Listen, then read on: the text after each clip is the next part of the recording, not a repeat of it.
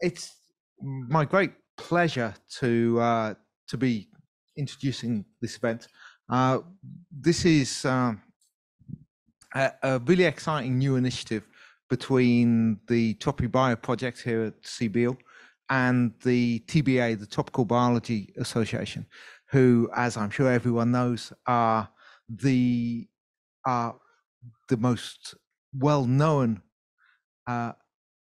provider of topical field courses and other types of training and capacity raising in conservation and ecology. And they have a focus in Africa, as the TropiBio project has. We have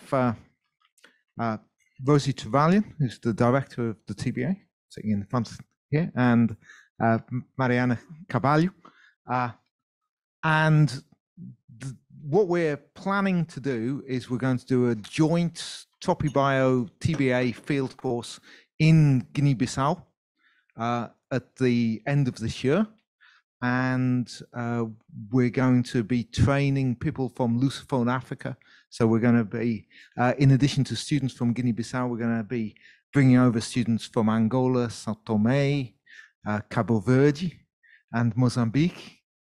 And also we're going to take a few students. We have 3 or 4 places for students from our own course here at CBL. So it's going to be a really mixed course, and it's going to be the first one of its kind. So I'm very much hoping that this is going to be the first of several that we're going to be able to do.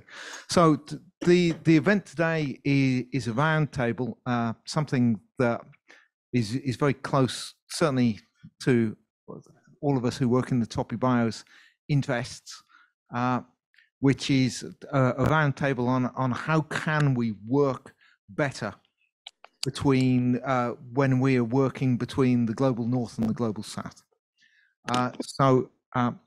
Philippa, one of our postdocs on the TropiBio project, has organized this and is organizing the field course if you want to know more about it. So I'll just hand over to Philippa to introduce the roundtable. Thank you, Richard. Thank you, everyone, for being here, and also to the people who are joining us online in Zoom and on YouTube as well. So today we have 3 panelists with us to discuss this topic. I will introduce them. So 2 of them are here with us, and another one will join us online. So Rosie Trevelyan. I will just very, very briefly introduce them. And Rosie is the director of TBA. I think many of you might already know her, because I also know that some of you had already participated in these courses. So Rosie is a passionate advocate of capacity building, has a vital tool for effective conservation. Rosie is a British zoologist with a PhD from Oxford University, and she has been at the TBA from the beginning, creating the courses TBA runs, including Madagascar, Kenya, and Borneo, between others. Rosie makes sure that TBA teaching has a real and lasting impact. She has also been a leader, partner, and contributor on a variety of conservation projects around the globe, ranging from institutional capacity building through developing and testing teaching materials to integrating social issues into conservation. And our other panelist is Mariana Carvalho. And Mariana is the course coordinator of TBA. Mariana is Portuguese. She's an applied biologist with a PhD from the University of Lisbon. She has over 15 years of field experience, most of those working in Africa. Mariana has also joined a TBA field course back in 2000, which has deeply influenced her professional career. Mariana has conducted social ecological research in the tropical forests of São Tomé and Príncipe and in the Miombo woodlands of North Mozambique. She also led a program of biodiversity conservation grants to civil society in West Africa.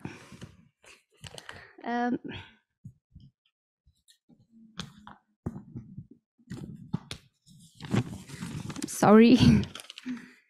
And today, Mariana interests range from bird ecology to bushmeat hunting and social determinants of species conservation, in addition to conservation science and communication in capacity building. And our third panelist is Mohamed Henriques, and I'm very happy he is able to join us today, because this discussion would not make so much sense without someone from the tropics. And so Mohamed, I don't know if he's around here, if you would like to show up. Mohamed has been working on biodiversity conservation and and monitoring in Guinea-Bissau for more than 11 years.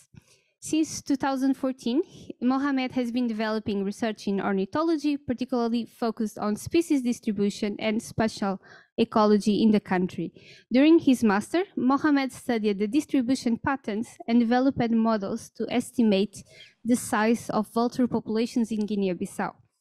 Mohamed has also been actively involved in conservation planning and awareness work to protect vultures in West Africa. Currently, Mohamed's research interests are geared toward the study of spatial ecology of shore birds and intertidal ecology, on which he did his PhD in the Bissau archipelago in Guinea-Bissau with the University of Lisbon. Thank you very much. What a great introduction. Can everybody hear me? So my job really is to set the scene. And I'm going to tell you about the Tropical Biology Association. So in true learning fashion, instead of me kind of lecturing us about good practice, I just want to give an example of what we do, and then we can discuss at the end what we can do better. So the Tropical Biology Association aim is to build a critical mass of conservationists, because although it's said that people are often the cause of the threats to the biodiversity we just heard from Philippa, people are also the solution.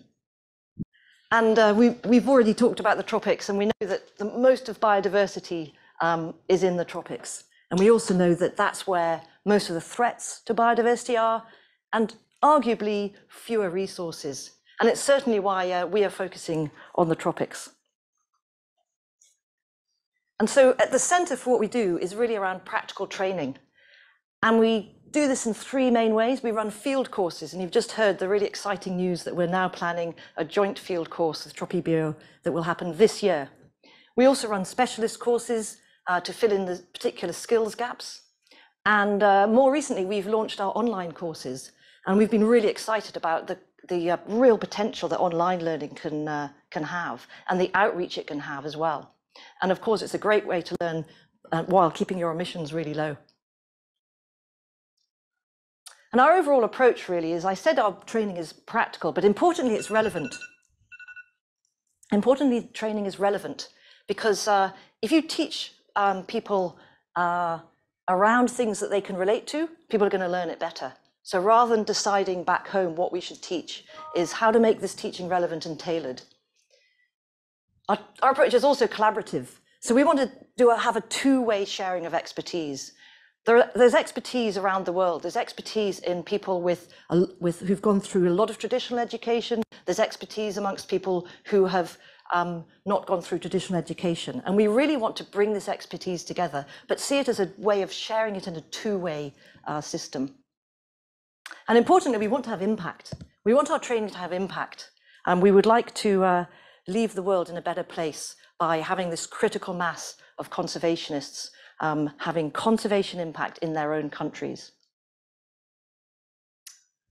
So to have a North-South collaboration, to start with, we have offices both in Africa, so we have an office in Kenya, and in Europe, in UK, where Mariana and I are. So this is the head of our African office here is Kuria, who's in the wheelchair there, and we're based in Cambridge. So the idea there is everything we do has that African and European lens. So we want to benefit from expertise from both places. So I thought I'd focus on field courses as our example of how we're having our impact and how we're doing our best to promote best practice. So I thought the best way to do that is we should all go on a field course together. So I'm going to take you all on a TBA field course.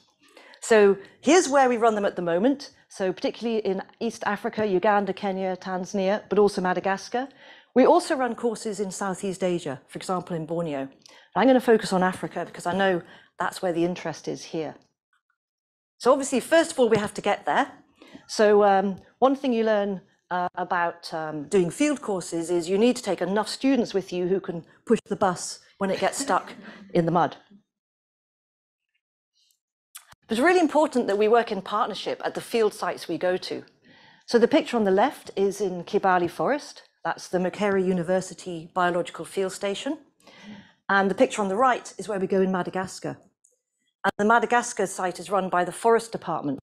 And what we were able to do there is we were able to help build infrastructure. So we built this lecture room, which is also a meeting room, so the field station can use it as well as us. And as you can see, it's fully air conditioned. And there's even a butterfly net there just in case something really interesting turns up while we're having a lecture. But it's not just about infrastructure, it's also about this two-way sharing of expertise. We're being hosted by the field station, and so we can learn a lot from them. And so we co-design our courses with the stations that we're at. And from almost the very beginning, one thing that we've always followed is that we have a 50-50 rule. So we have half of the students come from the host region. So for example, this is a Madagascar course. So half of the students came from Africa and half from elsewhere, Europe, US, wherever. So the important thing there for us was to build this level playing field so that we can share things equitably.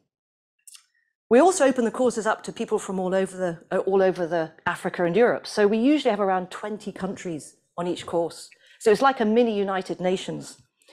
And I think this sharing of cultures is so important. And the best way to do that is just to bring people together and allow them to learn from each other. And it's a kind of thread that goes through all of our courses. And we're really lucky. We have world experts teaching on our courses. And we're able to invite them from all over the world. People come and teach on our courses because they really believe in what we do. And importantly, at least 50% of our teachers are also from the host region. So again, really important that we know that it's not, as we were hearing from Philippa, it's not true that the experts are only from the global north or only those who've published from the global north. So we have a variety of teachers coming on our courses. And most importantly, half of them are from the host region. And this just brings such a rich of teaching that I think no single university could match. So we kind of like to fill the gaps that universities leave in teaching, and really create a kind of our own mini university. And I put this slide in here because this is Dr. Mark Otieno. He's teaching on our Kenya course that we ran last year. He came on a TBA course as a student. He's now one of Kenya's leading researchers, and he collaborates with Europeans as a lead PI. And here he is coming back on a course to teach. So it's not uncommon for at least half of our teachers on TBA courses to be alumni, whether they're from Europe or from Africa. So we use the forest or the savannah as our outdoor classroom. Again, we don't want to replicate how we teach at university or what people have learned. So, and I'm sure you'd agree that learning firsthand is the best way to learn. It's the way that you remember things. It's you learning yourself. So we really encourage people to make observations, to ask questions, to find out what's going on. Like this student here is finding out whether these sunbirds, are they nectar robbers? How much nectar is in these flowers? And so we're really encouraging people to become independent researchers themselves, to ask questions, and don't just ask a question, go and try and find the answer to the question. So our courses are very general. We use the outdoor classroom. Teachers come from different disciplines, different areas of expertise. So here are two learning about acoustic sampling on a TBA course. So people will also learn some new techniques that they might be able to apply themselves.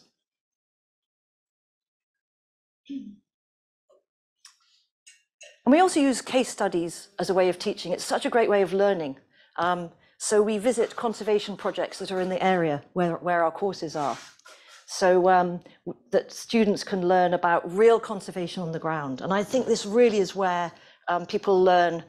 It's kind of what we call going from textbook to reality. You can learn about conservation, you can read about it, but actually meeting people who are at the forefront and doing the conservation is so useful. And that goes for research as well. So people kind of learn firsthand really what's going on and how things work.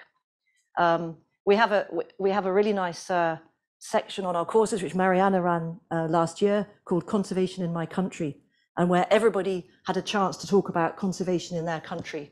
And so that was, maybe over 20 different countries. So people can learn a lot from each other. And I think that people probably learn as much, if not more, from each other than they do from the tutors. But don't tell the tutors that. And then, of course, people get a chance to do their own real life research. And for many people, this is the first time that they've been able to do their own research project. They can choose what they want to work on. They can come up with the question. And of course, it's a wonderful way to learn about other cultures, because students are going to be learning from people from another hemisphere. They're going to work together on their research project. And for many people, it's the first time that they've done this. I put this in an example project that was done in Borneo. So these two students were interested in the beetles that feed on fruit and whether they differed at different levels in the canopy. And as you can see, they used really high-tech equipment, which is basically string and a plastic bottle. And that's what they used for their traps. And I put this in because what I thought was really great was that students learned that really good research doesn't rely on high-tech equipment or having loads of money. It relies on having a really good question and thinking about how to answer it. And in this case, of course, on collaboration. People from completely different hemispheres are collaborating together on this. So I always really like to remind ourselves that it's not the equipment that's necessarily needed. It's the passion for finding out about the natural world that's out there and learning to collaborate together. And that includes of course, writing up the real life research. People write the projects up on the course and actually present them. So we have a mini science seminar at the end of the course after, where people can tell everyone what they found out in their projects. I think we've had around 40 publications from the student projects. And for many people, this is their first ever publication. And it's not necessarily the case that they all got published in these journals. The important thing here is, I think, people really learn, and they learn about this throughout the whole course, is confidence. It's often the case that students feel that you have to be some professor to be able to publish, or that you have to have 20 years experience to do a project on beetles at the top of a canopy. And what we're showing them is that they actually have the capability and the potential themselves to do it. So we don't aim to have the projects published because everybody writes them up, but many of them have been. And it's their first ever paper, and it's a really great way to start on that scientific career. So I mentioned that we really aim and really care about having impact. What about our impact? This is something that Aurora said from Nigeria after her course in Uganda. For the first time in my life, I realized the things I saw in fancy science textbooks or on the Discovery Channel were happening in my backyard. Exciting research on African soil by Africans was possible. And I think that's why it's so important that we have teachers from all over the world, but it's not just people coming out from Europe to tell people. And she went back to Nigeria and she said, well, I haven't seen a Nigerian working on bats. So she started to work on bats there, and she is now not just Nigeria's expert, but one of Africa's experts on bats. And I think this is just such a lovely story of how just 1 month can just plant that seed. Caleb from Ghana said that the TBA field course changed my life. It inspired me to pursue a future in research and conservation. I've never looked back. Again, you can't learn everything in 1 month, but you can be inspired to go and do more when you go home. So Caleb is responsible for setting up this nature reserve here, and it's now being run by local communities, and he's basically been behind saving an endangered species of frog as a result. And again, our course is for African and Europeans. And Jamie from UK said that it again shaped his career. It hastened my development as a scientist and steered me in the right direction for realizing my full potential. So we have around 1,900 field course alumni, many of whom came from Portugal, so that's really awesome. Many of whom are in this room today, so that's also really awesome. Coming from around 80 countries. And we do follow up where people go. So of the people we're in touch with, 95% are in conservation of one sort or another. They might be teaching, they might be researching, they might be in government. And you heard from Caleb and from Aurora what they were doing. And I did a little experiment. I thought, well, what happened to people on this course, which was in 2005, because I used it earlier on in this talk. So one of them is the head of Madagascar's leading NGO. So that's Julie in the front row. We have a professor of climate change. One of them is the coordinator of an insect biome atlas project. Another one is a senior researcher, but works in science, policy, and innovation. And another one is director of Karasoka Research Center in Rwanda, which is the one that looks after gorillas. So this is what they're all doing now. So it's really wonderful to hear what people do after their courses. We also have alumni groups in 15 different African countries. So these are people who went back home and said, I want to carry on what I learned and I want to hand it to other people. We want to train the next generation. So they set up their own groups. And there's 15 of these groups. And hopefully we'll be seeing some more in Portuguese-speaking West Africa after the course. We also want to know how we can meet the demand. There's a huge demand for this training. It's quite unusual. Not many people are offering it. So we have around 400 applicants each year for the 12 places we can give on our annual field course. So that's a huge demand, and we want to do more, which is why we're really excited to be able to run a new course with TropiBio. So to summarize, I wanted to kind of maybe show by example how we've been trying to promote good practice that Filippo asked us to do. And I'm just going to use this one picture to sum it up for me, which is we have people from different countries, and they're all working together to work out how to do a particular research project that was looking at herbivory levels on acacias in Kenya. And behind them is an African teacher just watching over them, but they're working it out for themselves. And there was quite a bit of argument, but they solved it in the end. And that was, I think, was the essence of the kind of teaching we want to do. The other thing I wanted to remind us all is that it's not about us, it's about the learners. And I think this cartoon summarizes it really well. I'm not sure if they understood the lesson, but I taught it really well. And that's what we don't want to do. It's not about us. It's what do people on our courses want to learn? And that's what we should really, really focus on. And if we do that, I think we'll make the world a better place. Thank you very much.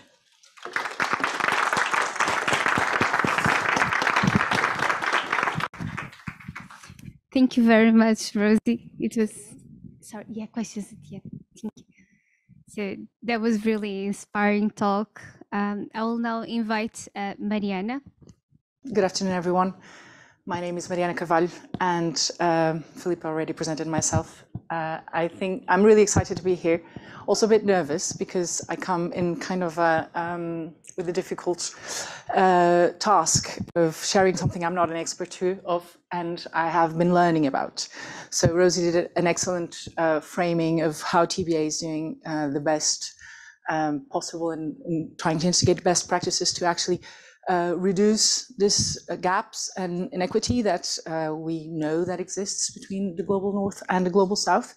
And just a bracket on that, it's difficult to find the right terms for this conversation, so I'm going to stick to those, global north and global south, although obviously they can be discussed. So I'm not an expert. I have a journey that brought me to different places and saw different perspectives around this inequities and sort of in working in the tropics most of my life. So I've been an academic for a while. I've done research. I started in São Tomé, but also worked with communities, NGOs, and with a donor also for the last 6 years before joining TBA. So having a bit of different perspectives of how this situation also comes up in other worlds and more practical conservation worlds, but also with research. Just on the pitfalls of parachute science, and I think this is probably a better term than decolonizing conservation, which is again, a difficult one.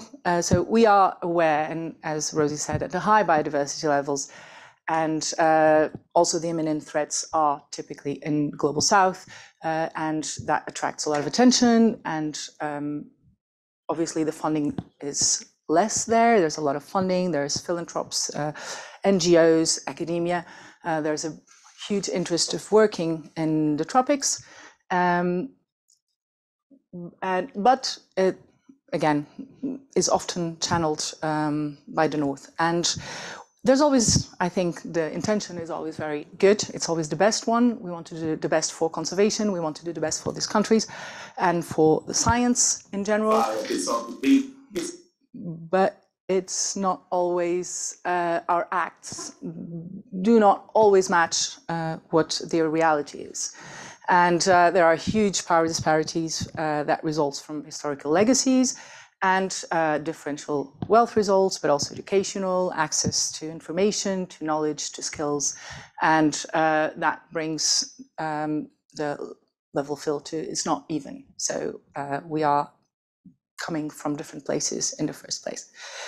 So collaborating on the ground is also not an even play field. And that goes from project inception and when we think about what projects could we bring, but also to the gathering, data gathering, and the application even after the results and the conservation strategies. So my own personal journey, and that's kind of what I'm trying to share, and that was my experience. So I started as a researcher wanting to go to the tropics. Actually, I started in a TBA course. That was my determinant for what I wanted to do, and the immersion in the tropics and sort of the understanding and the feeling of such complex systems, but also the culture. And Rosie mentioned the cultural diversity that we have in the courses, and it's amazing. And these things are not separate and not possible to separate from each other. But then after the course, I managed to get a grant and go and do my PhD. Well, actually, to do my research. First research in Guinea-Bissau, and obviously things are directed or are channeled through the northern countries. The funding came from Portuguese, the FCT, and that we all know for sure, and that brings the determinants, that drives how research is done in many cases. So although I think we do our best to be collaborative and to understand the drivers and to understand the needs, we often don't have the chance. So we have research funding, it's limited, no time for pilots, go in the field, collect your data and come back. And obviously this has loads of consequences in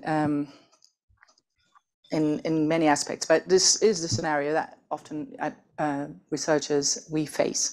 So we do have to find a local partner, we have to have access to research permits and to have collaborations, but that collaboration is not even, and it's not done in a way that actually brings the best of both sides.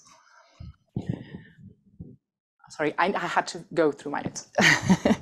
So this is typically the pitfalls of parachute science and the type of science that would go and sort of land with the money and the resources into somewhere with a high biodiversity interest, and that will bring out the data and this academic success associated to that.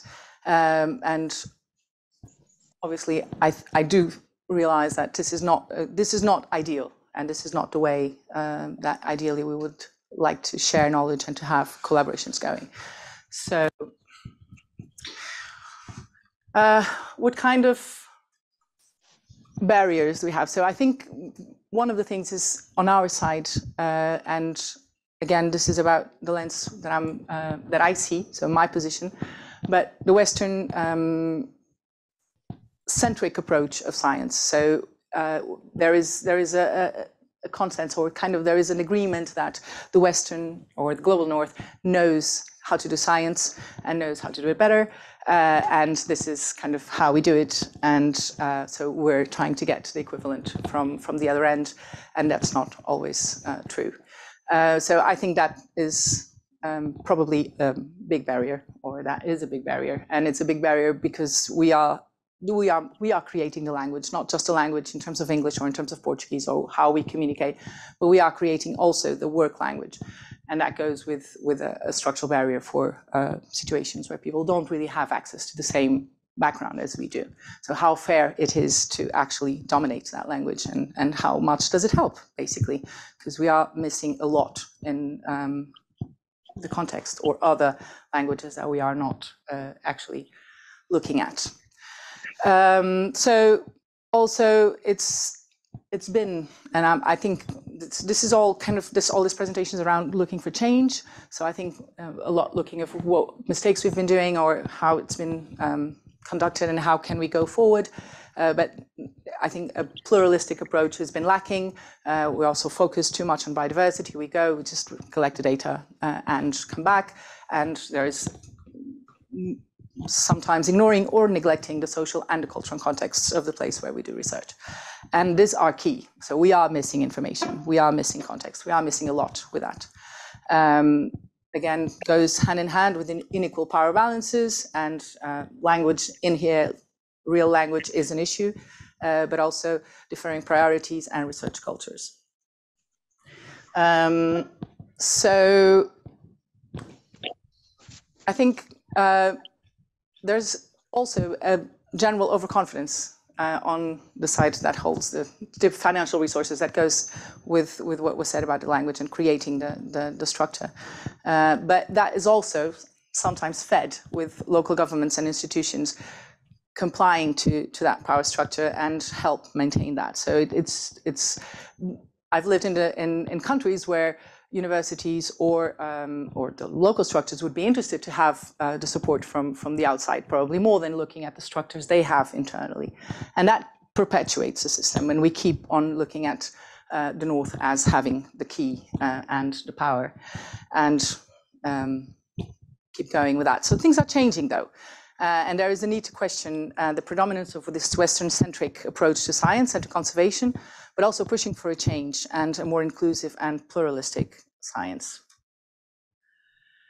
The need to question. I think this is maybe the first, this is a long conversation that we could be debating. I think there are a lot of things that we've already thought, maybe others we didn't. It all sounds really obvious when talking about this. It all sounds like we should all be aware of that a long time ago, but I don't think we are, or we were. And we are now looking at it. We are now looking at questioning ourselves and trying to do it differently. So one thing that it's important is to understand how we position ourselves and where we are and where do we look from. I'm a white woman, I'm Portuguese, I'm European. I didn't have access to, I didn't have access barriers to education or to, well, economic, big ones, big barriers, and I've been able to progress that way. So if someone else would be doing this presentation or would be saying, they would have to think about where they were and what their position were and how that influences the way we communicate, we interact, and we collaborate, which I think is the key to going forward. What kind of bias do we have? And we do have loads of bias, and some are conscious, and we know, and we can work on them, and many of them are unconscious, and they come from all our background, and we react based on our bias. And if we're not aware of them, and if we don't try to think about where they are, we're not going to be able to improve. So it's this reflective period, and looking at us and thinking and questioning, it is important. What is our language? And again, not necessarily just the language as in this strict term, but how are we communicating with others in the place we work? And for example, we have a Kenyan colleague, a TBA alumna, she was saying the way the Global North partners would communicate and say, well, we need a local partner. After the project is developed, everything is written down. Now we need a funding. They need a funding. They need someone to sign up and to be a partner, and would probably reach out at this point in time. So how would you feel in that position, and how would that make you feel? Do we want science to be like that? Do we want to actually be collaborative, and we want to ask before we think what are the priorities maybe, and not just we need a partner to do it? So are we being really collaborative, or are just ticking a box? And what are our goals in research? I think obviously we all, I less because I'm left academia a while ago, but we need to publish, we need to advance our careers. It's how we do it in science, yes, but I think more than that, we do want to have to contribute for global science. We want to influence how things change, and not just for personal or institutional profit. So acknowledging how these things influence us, I think it's key to understand the other's position, and opening research up to be challenged by others. It's also very important and can foster the kind of reflexibility that improves the environmental and the social outcomes. And if we don't open to questions, and if we don't discuss it, then I don't think we will be able to improve. No, sorry, the other one. We don't want to go back. Okay, so a lot to learn and to debate. I think that's the purpose here today. Also, I don't want to. I'm not feeling any gap. I think probably all this was thought or said at some point. But there is. I feel that there is the need to talk more and to create resources so that we can tap into and look at and read and understand how can we be different, and after questioning where am I and what am I doing, so how can I change and how can I be better in terms of individuals, professionals, and institutions.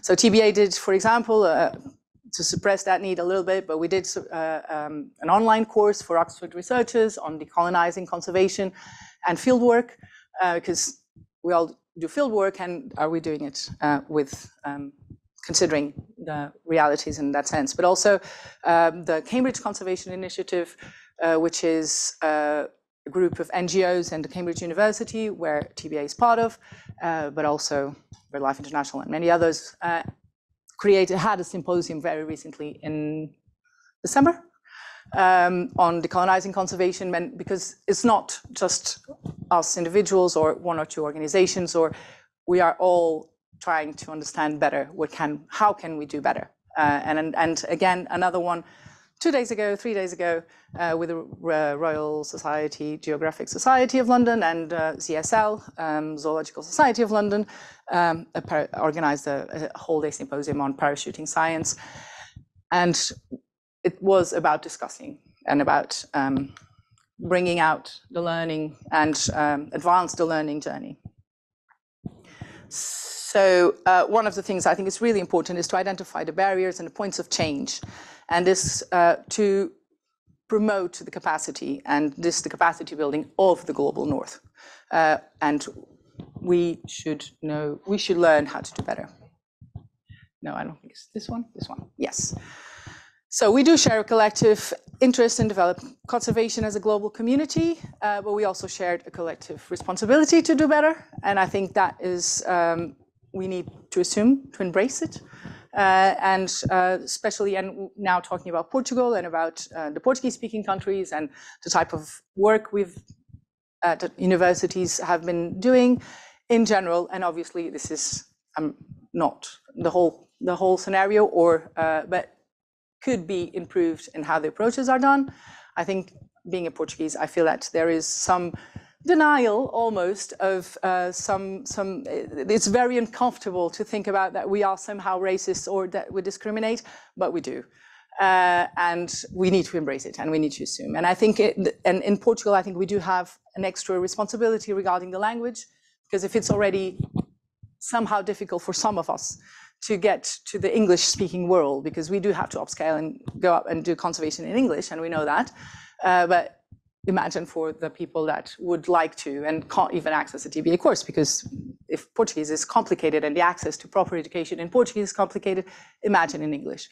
So all these barriers that are put into our the Portuguese-speaking countries with whom we work, I think it's our responsibility also, global responsibility, and in Portugal, universities and governments and structures, to support that step and to bring close to an equal ground in terms of conservation.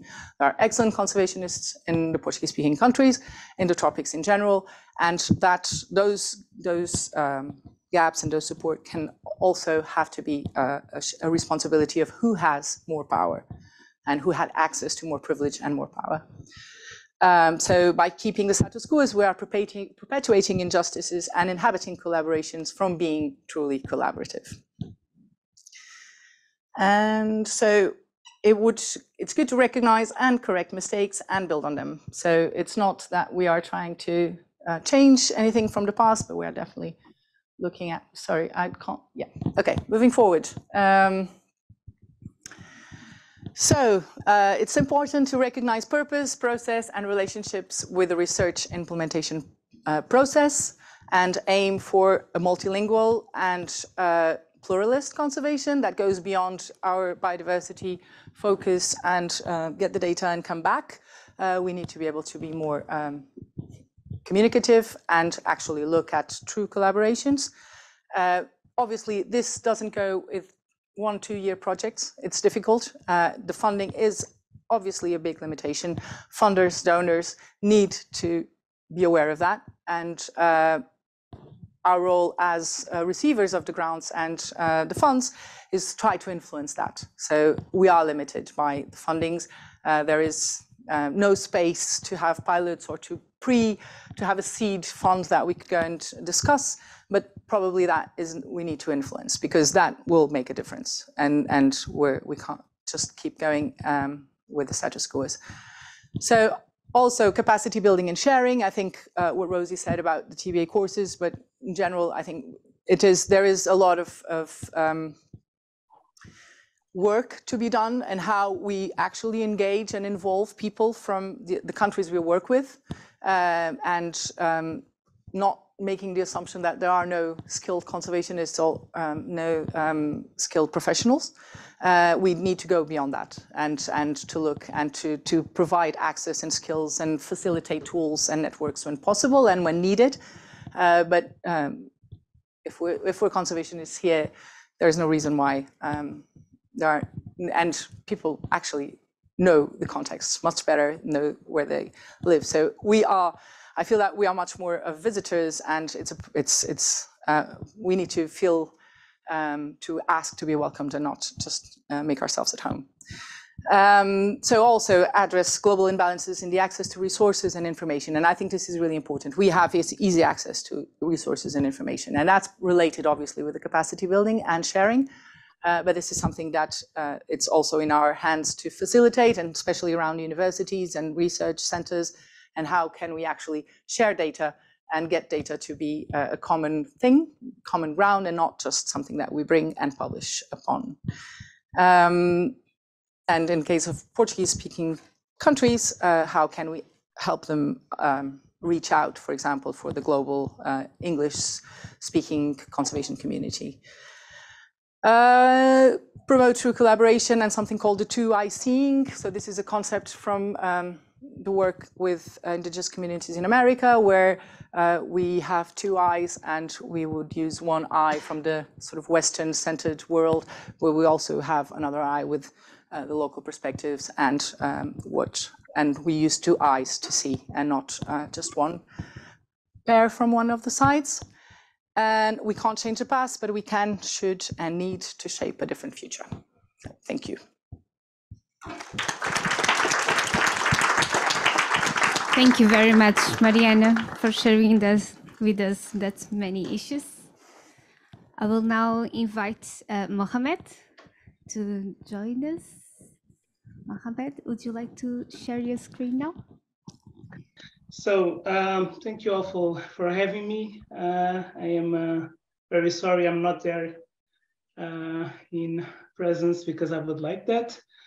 It was also super interesting, very educating to hear the other two talks as well. So thank you for that.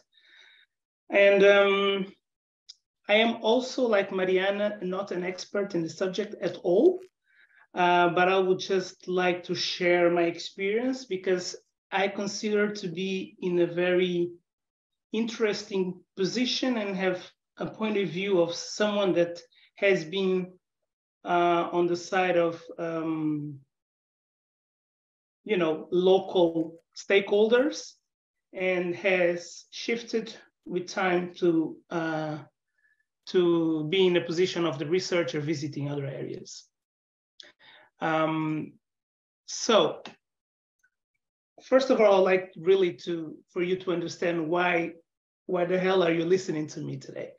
So I was born to Guinea-Bissau parents here in West Africa, and I was raised in Guinea-Bissau throughout my whole young life, and then traveled to Portugal to do my bachelor's because there weren't any universities during my time there. Now there are some. And yeah, so I was raised as any other kid from the city. I'm from Bissau.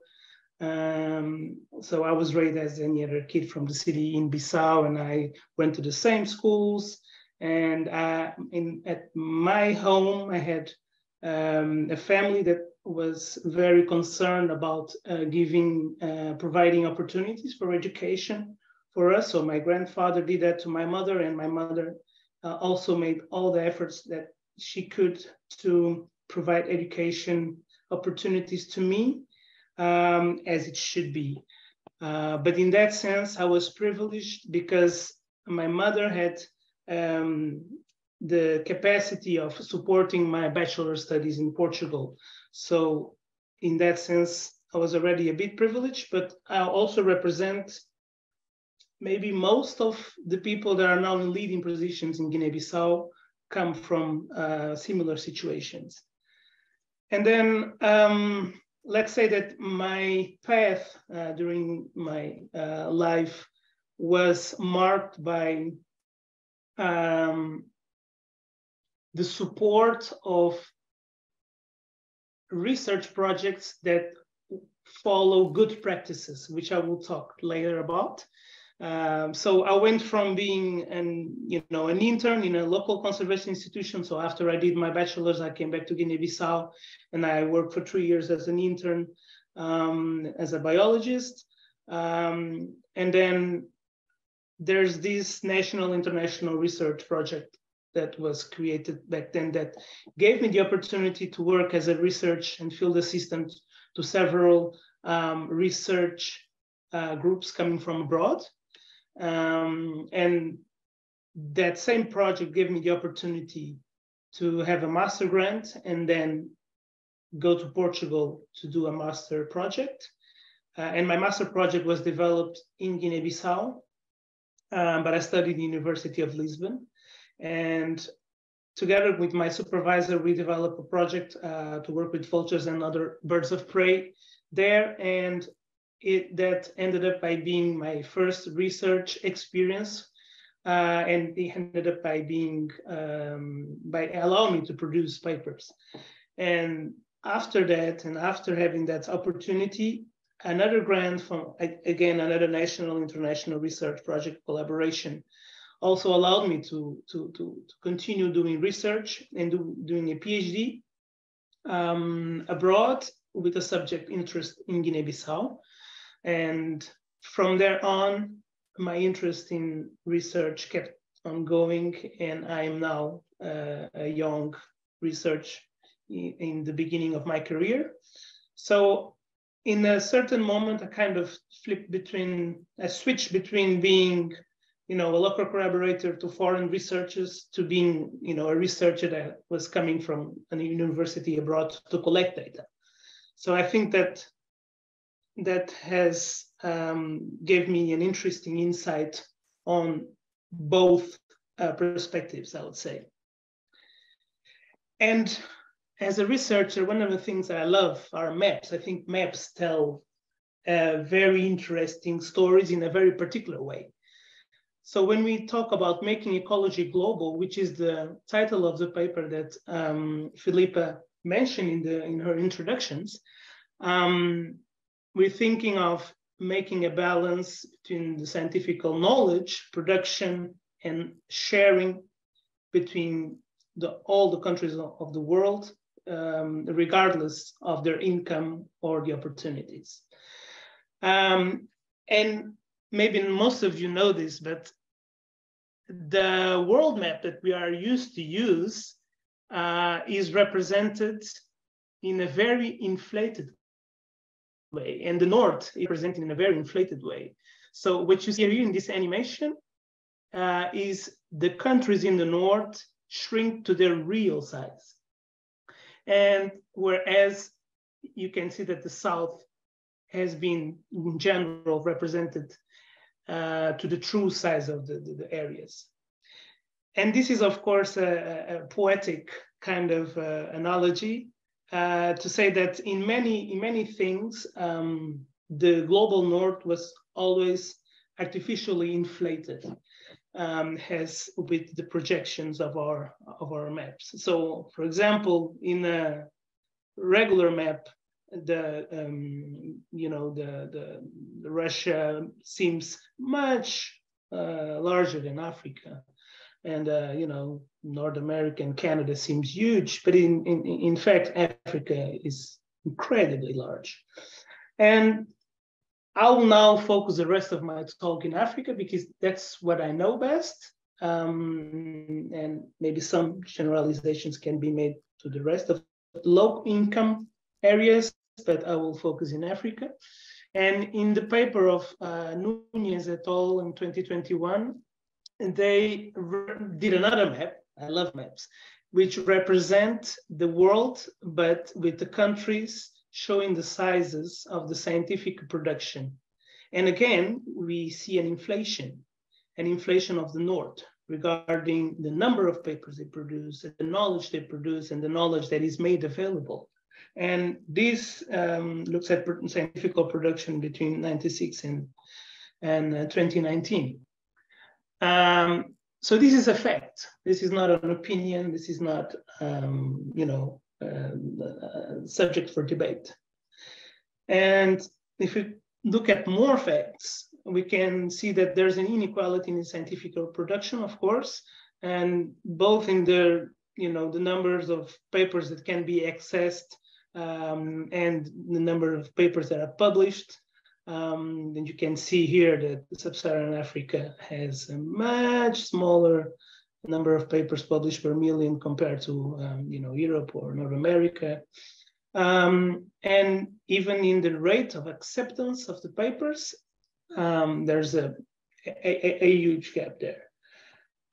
So these, again, are facts that are numbers showing what is the range of the inequality in scientific production.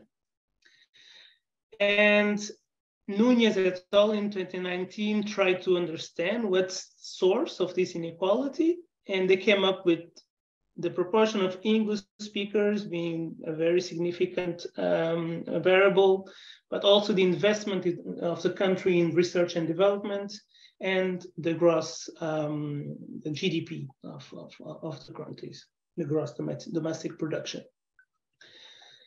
Right, so this is the facts that are published in papers that look at this. But then we can look at this and say, well, okay, there's a lot of production in the North, but there's also a lot of collaborations, of course. So there's a lot of papers that are attributed to the North, but actually come from low-income countries. And I also gave a look at that and tried to see, what's the number of a percentage of publications of research that are carried in low-income countries that are made in collaboration with local researchers. And this chart shows for 4 different areas in science, and we can see, of course, that the proportion of papers that are published without collaboration with local stakeholders, showed in black, are overall much higher. And then also Guy et al. In 2019 analyzed the difference in the networking between the different continents in collaborations of papers published. And we can see that, there were an improvement between, Europe and maybe Asia, but Africa remained with a very low level of collaboration in science with the other continents. Again, these are numbers and facts. And, to make ecology global, there are, of course, many barriers, and some of the speakers have talked about that before. And the language barrier, of course, then I'm not going to talk a lot about that. But also there's a historical context, all the colonialism, geopolitics, imbalance in power. And there's also the context of research funding in the North, as Mariana was saying, everyone knows FCT, but not only FCT, but the way funding of science is structured in the North, or well, in high income countries, is also very restrictive for scientists. And also there's a lack of local capacity and resources in low income countries, of course, as a result of all the barriers. But that also can result in a lack of interest in science in general in those areas, because there are priorities and there's a lot of basic, essential developmental things that are not secured in low-income areas. And those become a priority, of course, in terms of investment, and therefore science is not in the top of the list there. So what I talked about, those are barriers that are very general, that are applied to the structures. But I would like now to talk a bit more from the perspective of, a normal scientist in a high-income area, or, in the North. What are the things that we control? What are the things that, we should be worried about? Where can we, intervene? What can we do? And,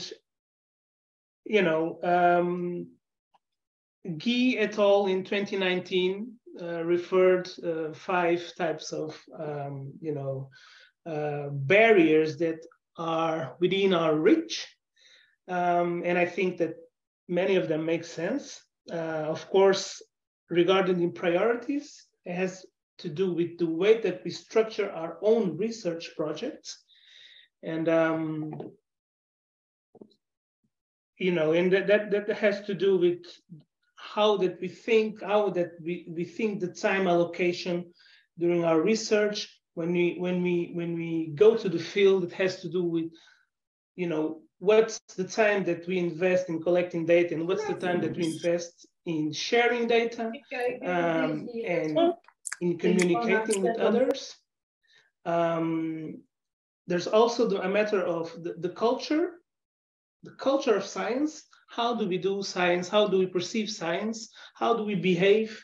And the type of relationships that we try to foster with local stakeholders, or the absence of relationships when you talk about, the parachute science or the helicopter science, like I like to call it, because they also need to get out.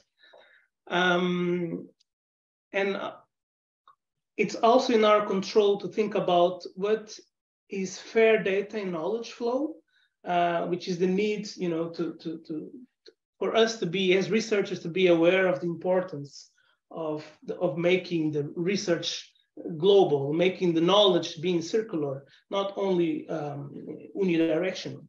And so we need to be, as researchers, active in pushing forward, changes towards making ecology more global, towards making research more global. And we can be more active in promoting opportunities and to exchange with peers in low-income areas. And this roundtable is an excellent example of that. Of course, TBA, it's another excellent example of that. A priori, for those that know that initiative, it's also in Nigeria.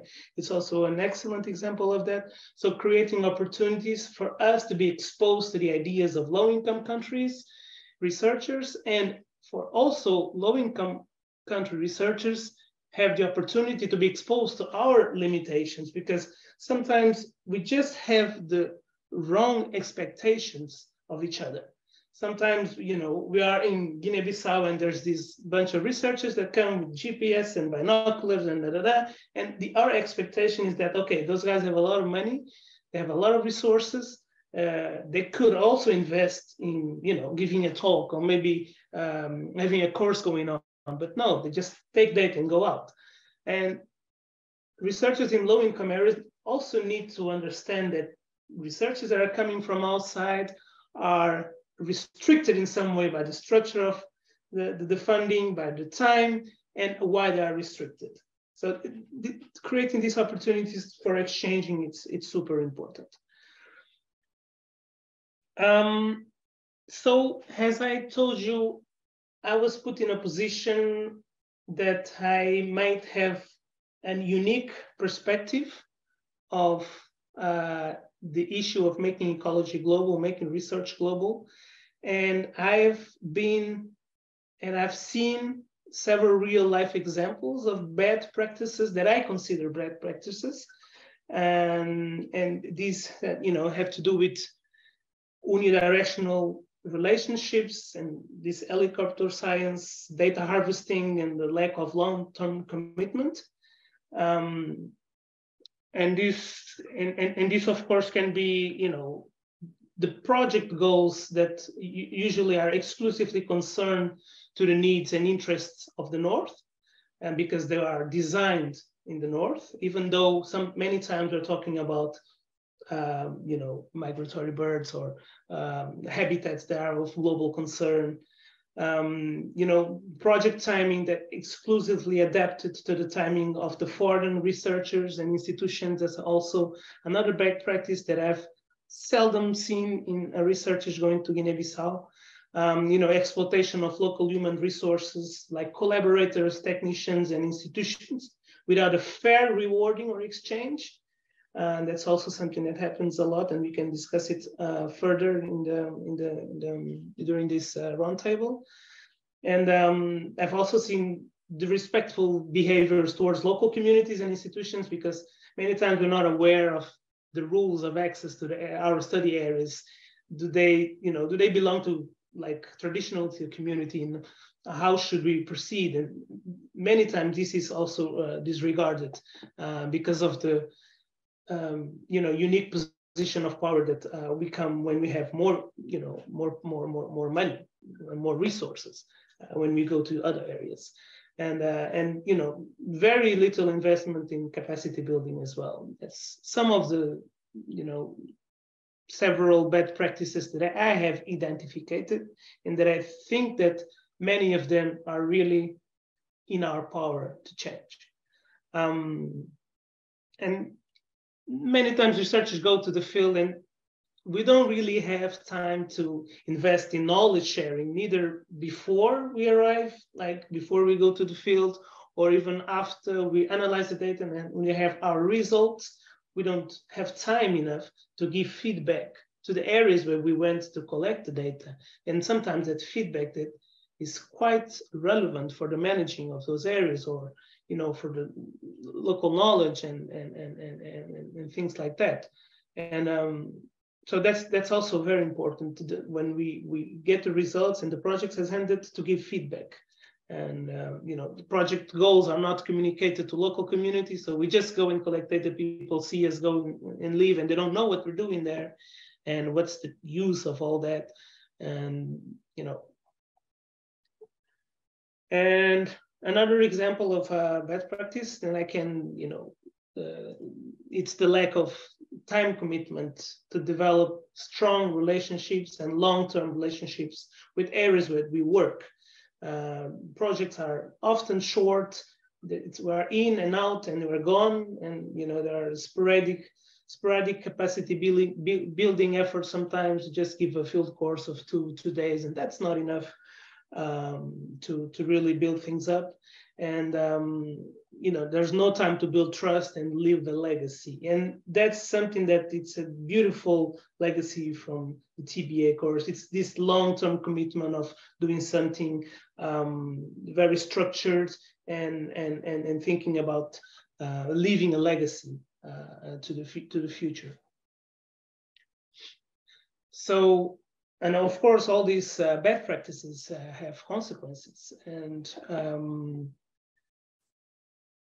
many of them, of course, are related to typification of researchers, and you know, there's a bunch of bad experiences that sometimes local communities can be subjected to, and then, you know, all researchers are the same, and all the teams coming from abroad, they're data harvesters, and that's not true. But the fact is that we share a collective responsibility, as it was also said by Rosie, and the way we behave, the type of science that we do when we go to these low-income countries, they not only represent ourselves and our group at our university, but they represent all the community of scientists. So we need to be aware of this collective responsibility, and this creates, of course, tense relationships between researchers and local actors, which can result, and I've seen it, to blocked or canceled projects that were ongoing.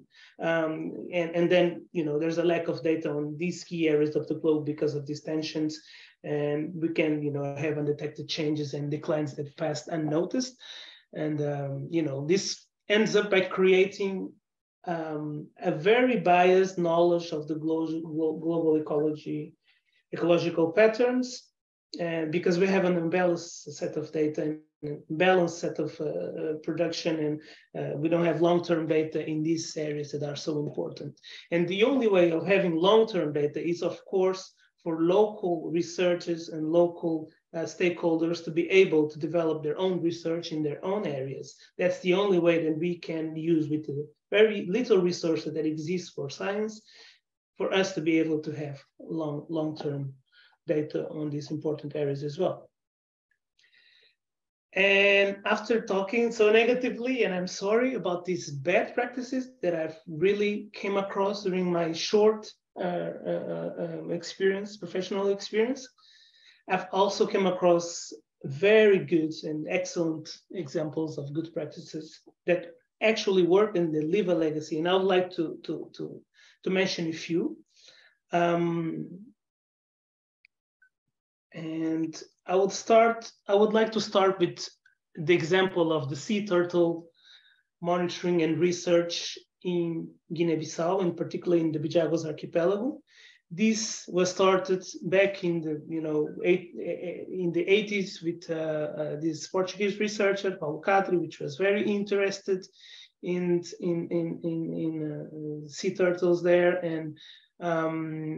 and then the way things were built in this initiative is that everything from the start was built together with local institutions and local researchers from the beginning. And it was possible to get funding for, you know, a multinational, multi-partner consortium that could then work on monitoring sea turtles in a very important area. It's the third most important rookery for green turtles in that sense.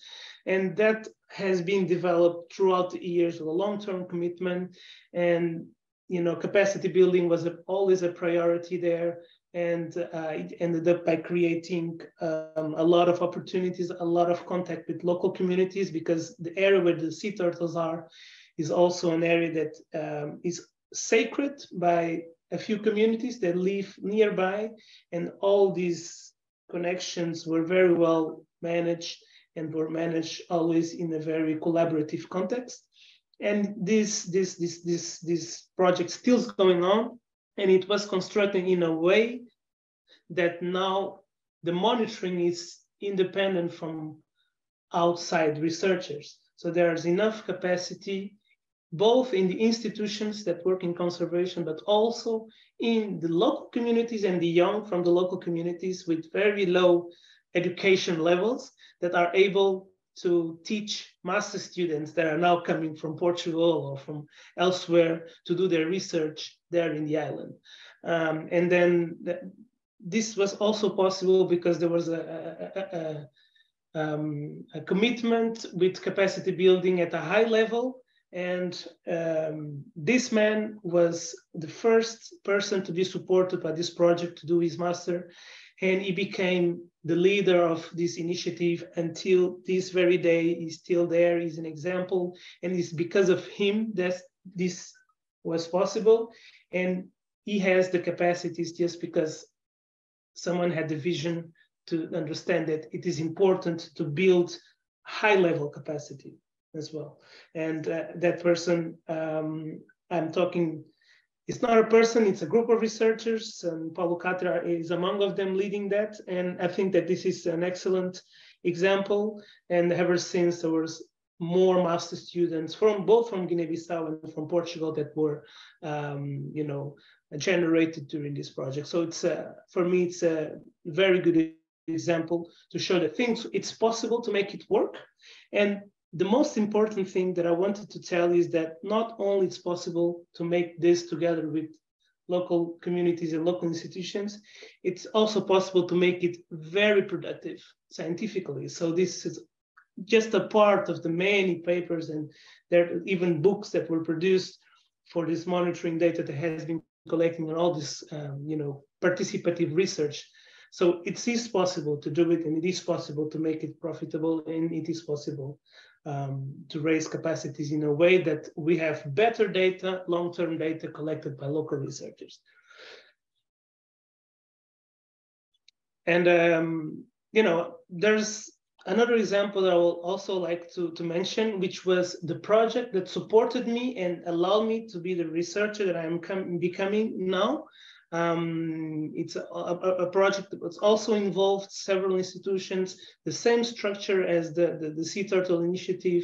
So built from the scratch together with local institutions, and that included technicians from the conservation institutions to, you know, master students and researchers coming from abroad. They could share experiences, and the way that the community was involved in this project was very special because we used, for example, for the Timneh parrot research that was conducted during this project, we used local former hunters of gray parrots that were converted to conservation, which had incredible knowledge to share of how to find these birds, where to find them, what were their daily patterns, and it was incredibly useful to, of course, structure the research projects that were ongoing and make it possible to even reach the nest sometimes. I also benefited from this project, and in this project, other Guinea-Bissau people were trained and had the opportunity to do their master. Also in the pelagic fish and predator research, but within the same project. These pictures show the members of the communities, which are young people that are fishermen. They know the areas. They can help the researchers find the best areas and to understand what's the best way of sampling. And they can also help to sample, and they can also learn to do the other parts of the sample processing.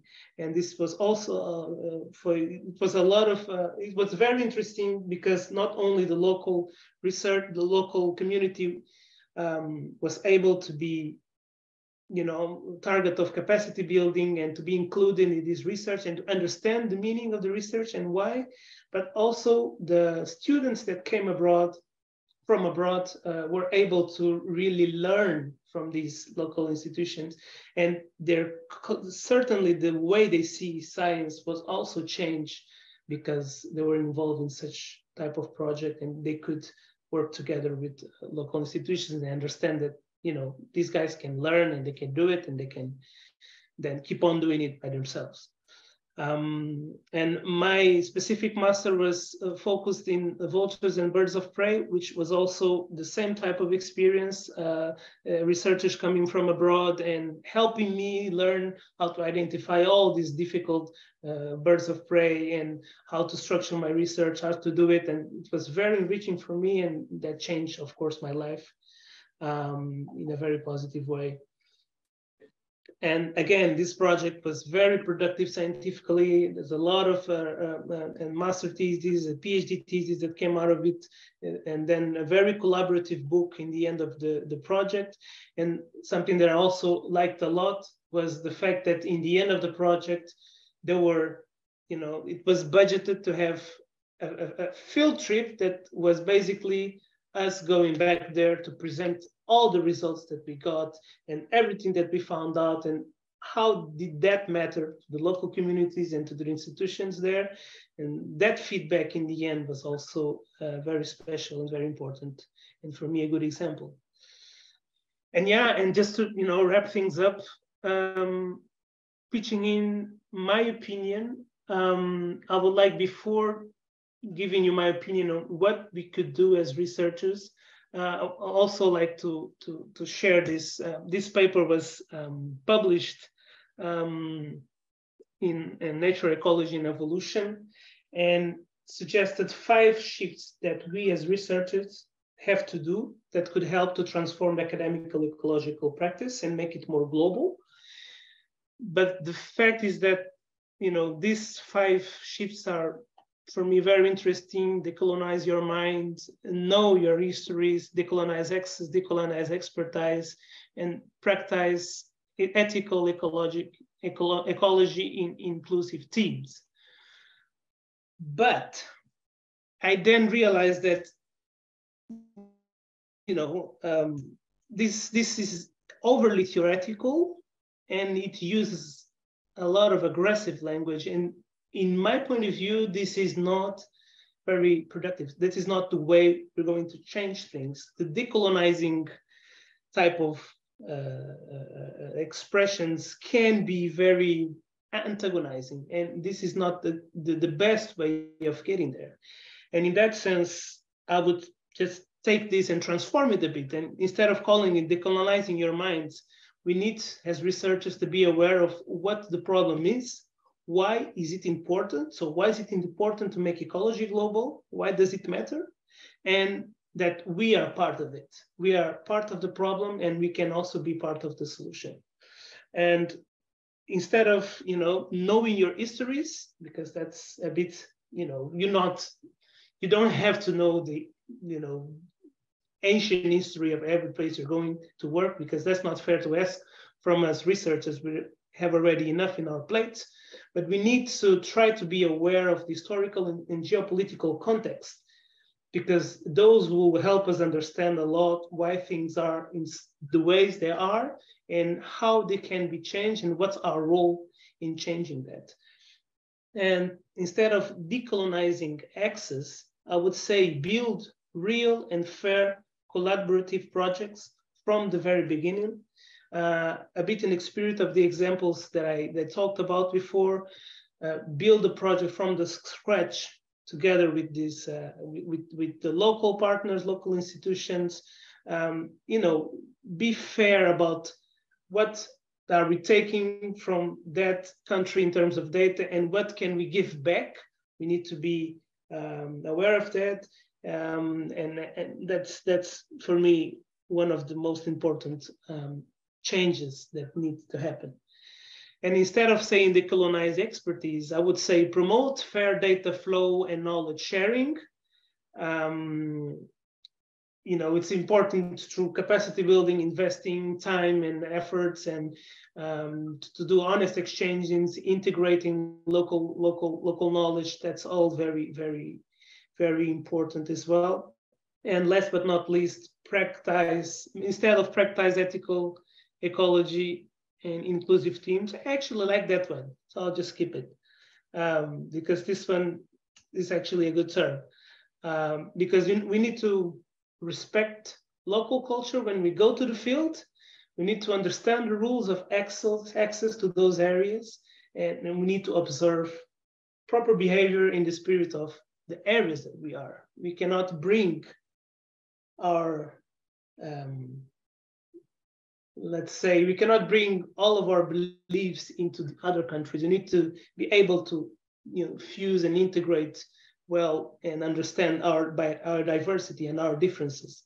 And that will help to promote fair co-authorship attributions as well, because if we're honest and ethical in ecology, and we work with someone that helped us collect more than half of our samples, we should share co-authorship with those people as well. And I'm also very keen to say that not only PIs and experienced researchers, but especially students need to observe these behaviors and have this science culture, because students are often those that spend the most time in the field, like I did, and like others like you also did, and those are the ones that local stakeholders see every day. So they especially also need to observe these behaviors. And I'd like to end with this quoting from Patrice Lumumba, which was a great leader in the Republic of Congo. And this sentence, with this sentence, I would like to tell you that it's not only the role of European or Western or Northern researchers to engage in improving global ecology, but it's also the role of us Africans or people from low-income areas to also work towards changing this. We need to know how to demand researchers that are coming to, you need to take me to the field. You need to take this guy to the field. You need to, are you doing this research? Just help this guy understand what you're doing and teach him these field techniques. Or, we as Africans, we also need to be able to change our minds and protect ourselves and develop ourselves and stop always blaming the white guy. So that's the way I see things. And I thank you all for your attention, and sorry for taking so long.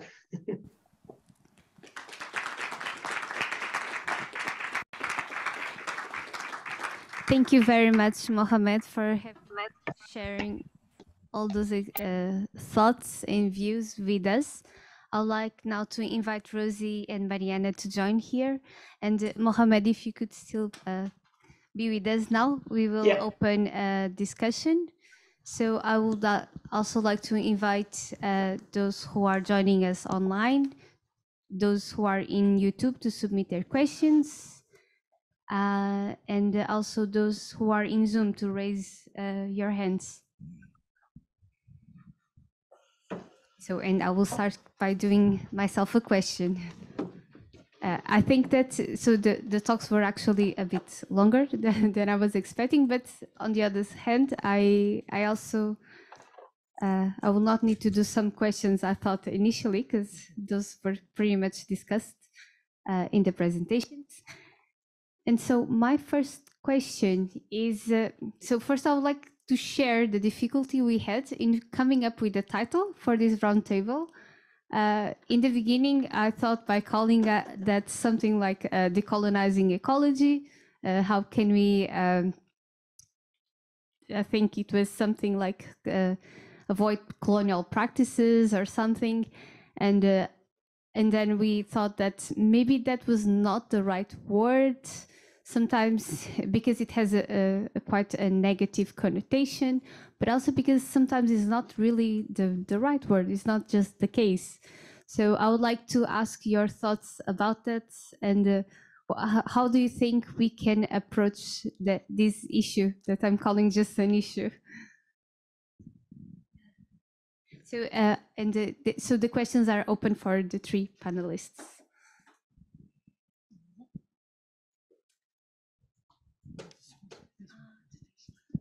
Does this work? Yeah. I think Mohamed answered it actually. I thought so. One of the issues about using the word decolonizing is is that it could be antagonistic. And I think sometimes we use it because we want to challenge ourselves. At the same time, it has so many other connotations as well. And I think that that's why we were borrowing the term parachute science, but it's also been called helicopter science, because after all, if you parachute in, you've got to get out somehow. So the helicopter science is very visual, and it could apply to anybody, whether you're whatever country you're from. And so that perhaps is quite a useful term, and it implies something quite short term, doesn't it? You kind of helicopter in and then you helicopter out. So I thought it was, as a visual metaphor, I think it works really well, and it doesn't antagonize. And while it is important that we said we should challenge ourselves, we have, we, and including myself, I know I've not used best practice. At the same time, we want everyone to join in. We need the whole community to join in. And if people get antagonized or start arguing about the meaning of the term, you just move away from the actual issue itself. I personally also like that term too. And I thank Mohamed for telling this since the beginning. That's quite useful. Now, Richard would like to just 1 second. Can I just add, while the microphone goes around, I completely agree with the visual effect of the helicopter, and that is probably the best one to describe. And I completely agree with Rosie on the, it's something that needs to bring us all in, to bring it all in. But I also feel that the helicopter doesn't bring any discomfort that all this should bring. And in a way, so not helicopter actually sounds interesting and comfortable. So it's sort of, I think there should be, there's something that there's a responsibility, or there's something serious about this and uncomfortable about the topic, that I'm not questioning the name. So, but that is also, should also be present, because it shouldn't be something completely light, in the sense that I think it needs to be a serious discussion going forward and a serious change going forward. So not disagreeing on anyone, but on the other way. But yeah. Thanks very much, everyone. The fantastic talks. I have one small comment and one question. The comment, perhaps I'll lose my job for it, but I'm a bit disappointed that there's not more senior people from CBO present today, because I think one of the issues is that often we're not getting to the senior people, and they're the ones that often are the gatekeepers. They're the ones that often, because of the structure of science in Europe, North America, they're the ones that can have the most influence. So, let's hope they're not listening. Yeah. Let's hope they're online. Yeah.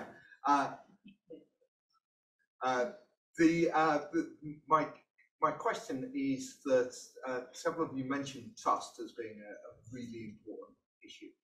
How do you build trust in these relationships?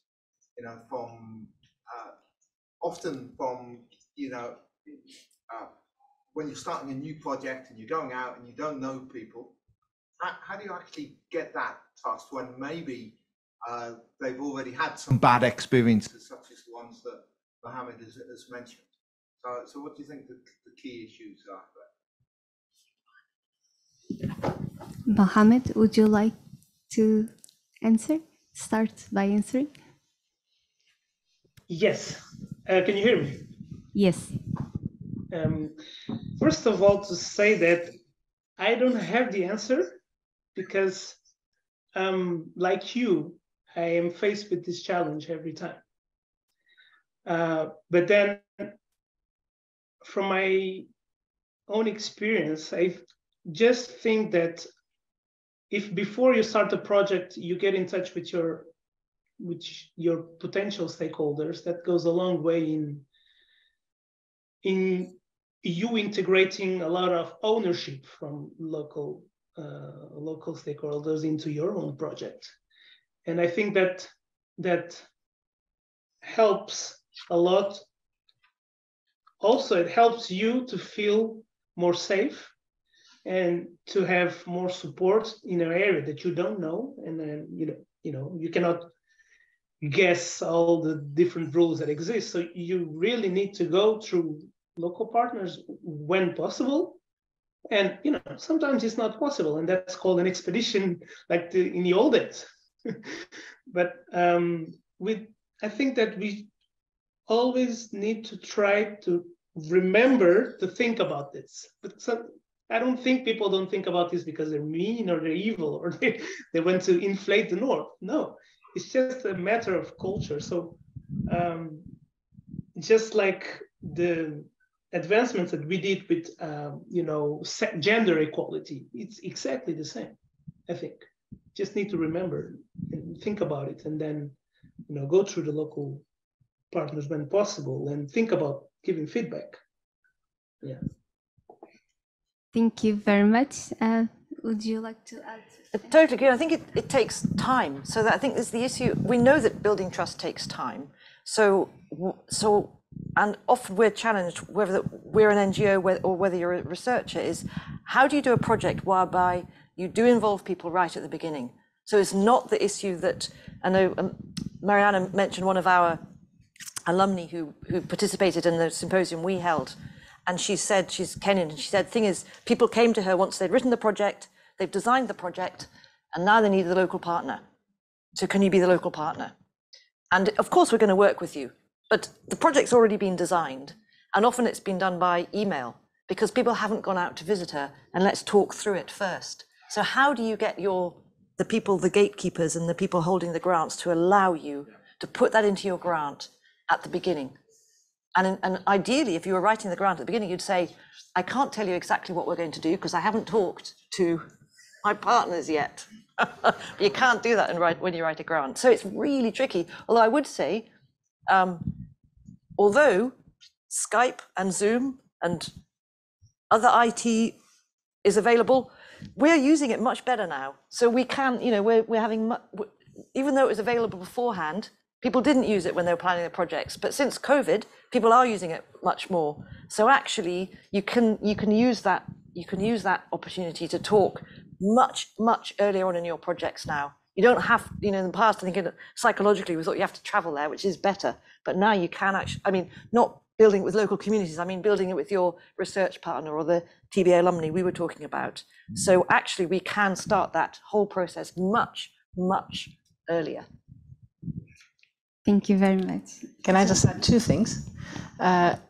Expectations, and I think that's important. Not create or not to come with expectations that you're not going to commit to, because you wouldn't like it the other way around either. And I think that's an important thing with trust, and be open-minded to change. So not being like our lens is the one that's right, and I'm going to have to do it this way. And so if you are open-minded to change, also. And open to the fact that the expertise is also on the other side, and that needs to have a dialogue. We talk about this a lot in the group. We under-promise and over-deliver. But this thing about trust taking time, I think there's also there's an institutional element of this, because often institutions don't encourage the longer-term commitments. Yeah, and donors. Okay, so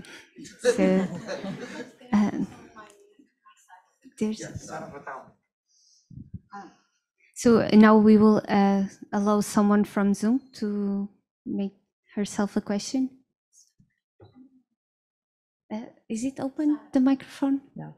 Hello? Yeah. Can you hear me? Yeah. Hi. So it's a bit of a comment and a question as well. So I'm currently a first year PhD, but before that I was working in Cabo Verde for 8 years in conservation. So I do recognize a lot of the things that were talked here, and I think they were very into the point and very relevant. But my personal struggle was, so we are trying to apply conservation in a place where Mohamed also said, there are very basic needs that haven't been fulfilled yet.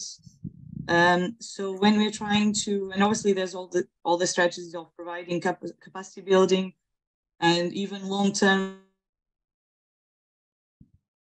economic alternatives as well.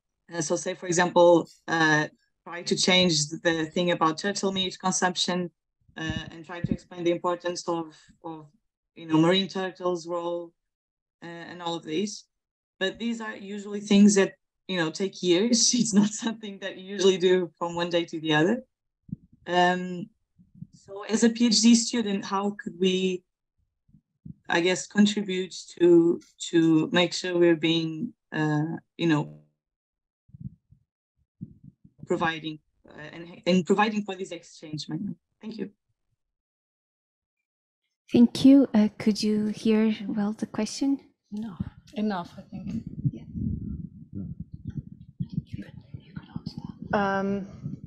Okay, thank you. I'm not sure if I fully understood because the sound goes up and down. But if I'm not wrong, it's about how can you actually, as a PhD student, promote something realistic that will actually contribute for a change. One example would be to try to have someone that would work with you throughout the process of the PhD. That would be either hosted by the same or other university that would be local to the place, and that would keep on would have the same inputs, or would work closely in having the inputs that would share them throughout the work, and that could continue and promote that work after you are finished, for example. I don't know if anyone else wants to contribute. Mohamed? Yeah, sure. Because I so easily can understand Sarah's point, because even though I'm from Guinea-Bissau, I come from Bissau, from the city. My field work during the PhD was in the islands. And I must tell you this funny story. So I would stay in the center of this island and then go to the mud flats to work every day, and I would use a bike to go back and forth. And in my path, I would cross a couple of villages, and I just could ride in the middle of them and through them to the beach and then to the mud flat. And every time when I was going, kids would come out and say, "Branco, branco, branco," and which means white guy, white guy, white guy. And kids were kids, and this time where like I was counting shorebirds and the plane went over and I lost all the birds, and then I was coming back a bit upset, and they were again branco, branco, and I stopped and I approached them and said, "Why do you call me branco? I am your color, right?" He said, "Yes." "Am I not black as you are?" And he said, "Yes." And I was, "Why do you call me branco?"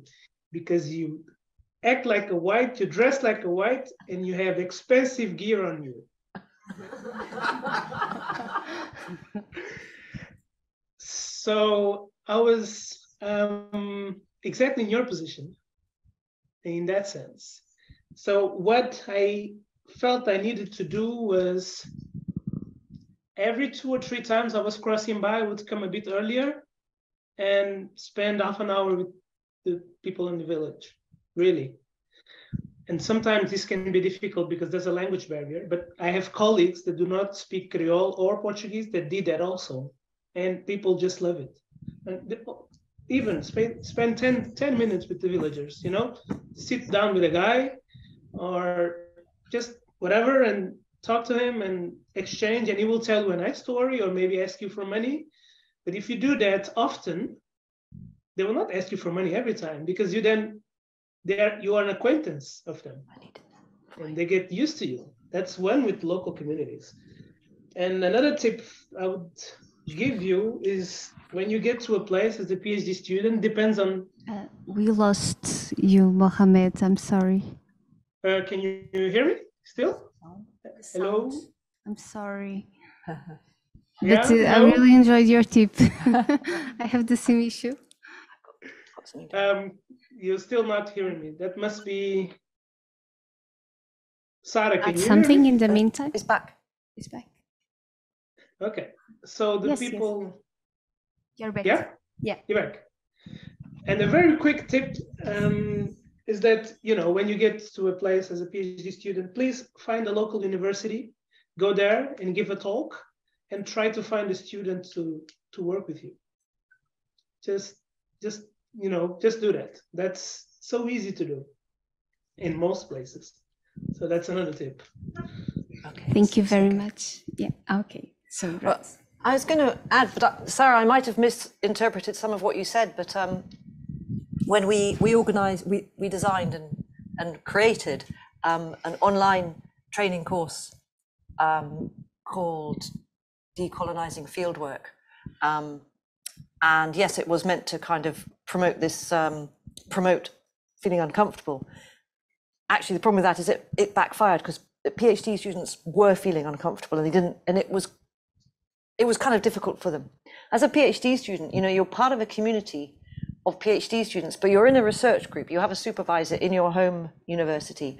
And what we found from when we talked about to the university students we were doing our online course, was they felt they did want to have more voice, and they wanted to talk to their supervisors and say to their supervisors, you know, we feel uncomfortable because we have this wonderful PhD, but we know it hasn't been totally co-designed, and we haven't been able to go out and do this earlier sort of recce and talk to people. And so they actually they do have a voice, and they wanted to use their voice. And I do think that that's important, that you can be able to talk to your research institution, wherever you're based, back in your home institution, to say, this is the issue, this is how I feel. I don't want to feel that I'm going to be this short-term PhD and then I'm going to disappear and the whole project finishes. So what can you do to help this? Is this going to be a long-term project whereby I'm one part of it, and then somebody else will come, and then somebody else, so that you can build that long-term commitment? And I think it's partly it can be tough, but to have the courage to talk with your supervisor about it, with your institution, because ultimately they were probably the ones that maybe got the grant, or they maybe have more power in a way than you, and they have probably more access to the money. And so I think that being able to talk to your own institution and helping that change as well is really important. Thank you very much, Rosie. So there was one question before. Okay, I'm sorry. Is there, so Need over there has a question. Sorry.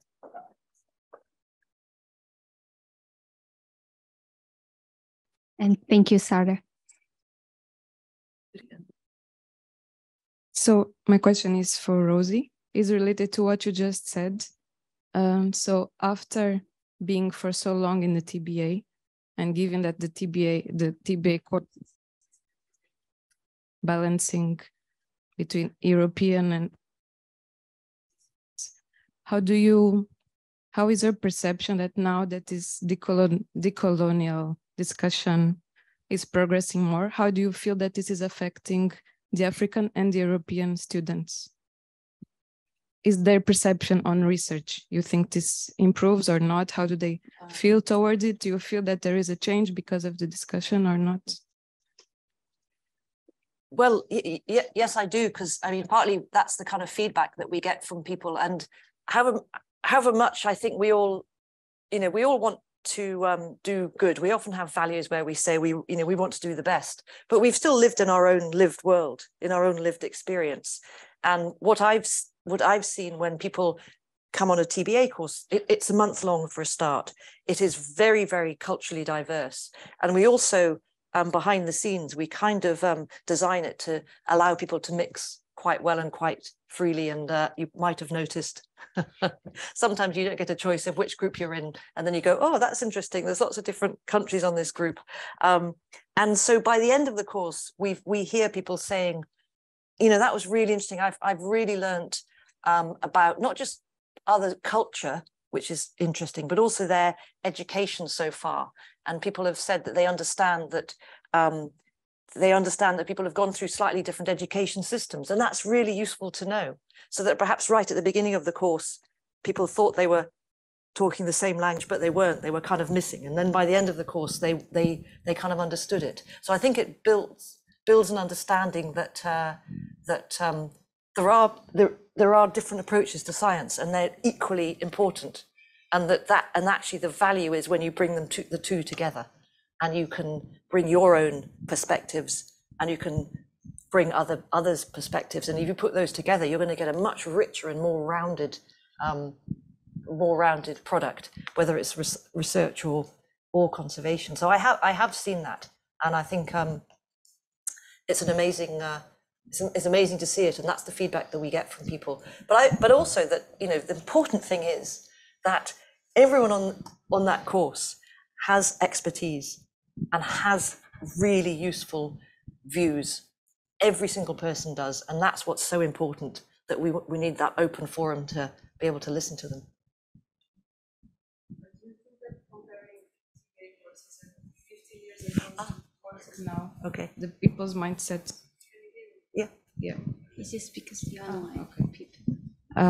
Comparing courses 15 years ago from today, if people go with different approaches to this topic and more aware, or I see what you mean. If you see that. Well, I'll ask Mariana to say as well, because she was on a course last year. But I noticed that I think there is more awareness. I mean, I think it must be the case that having a more globally connected world through social media and so on, I think there's more aware.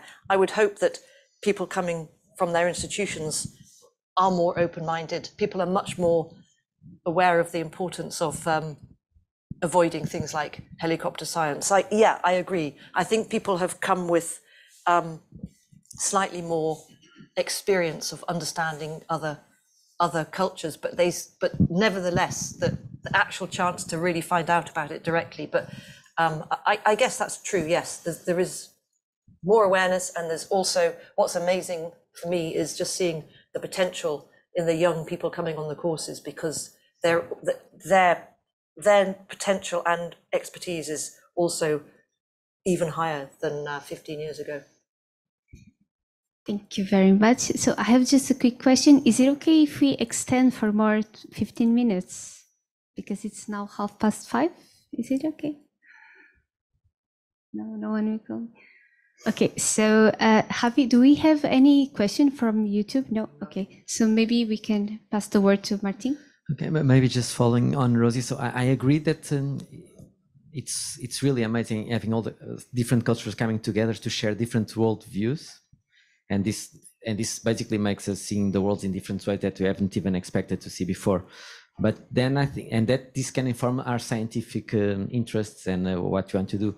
But I would say that science itself it's a method that is universal rather than specific to different countries. So so I wouldn't say there is a Western-centric way of doing science. I think there is a way of doing science that has been going on since I think humans start looking at nature and trying to live along, and it's in the different knowledge systems, and it started maybe then to be more formalized maybe in Egypt and then Greece, and then, but I wouldn't try to put this label again, maybe the white man's guilt, that this is something. I think it's universal, and that's the beauty of it, you know. So, and I think everyone, North and South, agree that do science want to see it like that. I would imagine.